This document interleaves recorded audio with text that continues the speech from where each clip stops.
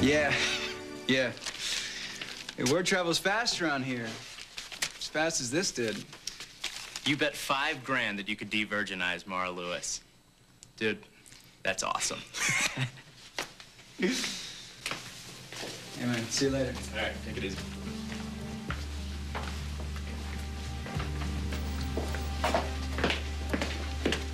Excuse me. You're Mara Lewis.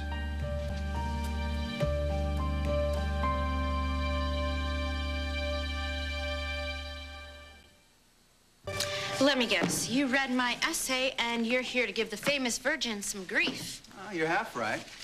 I did read it, but I think the editorial in the paper was right on.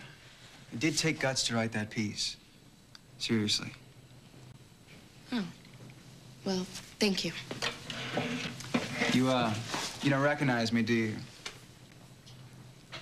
Oh, my God, you're Holly stepson, Ben?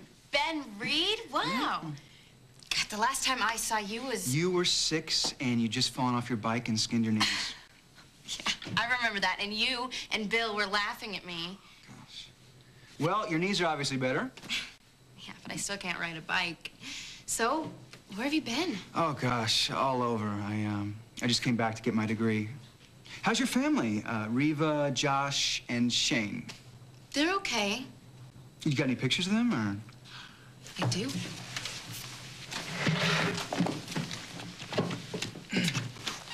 There. That was a couple of years ago.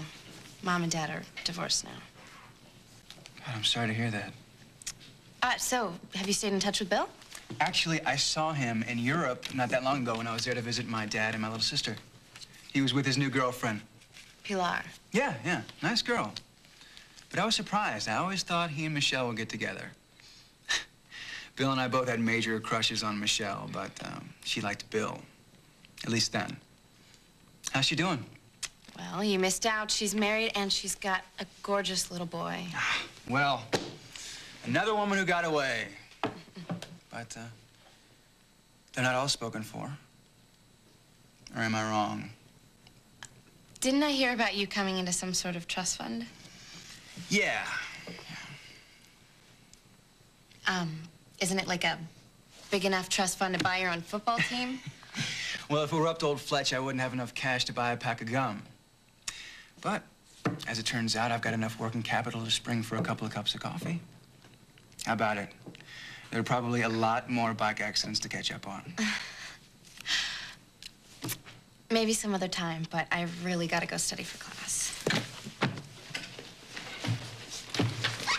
Bye. Hey, see you.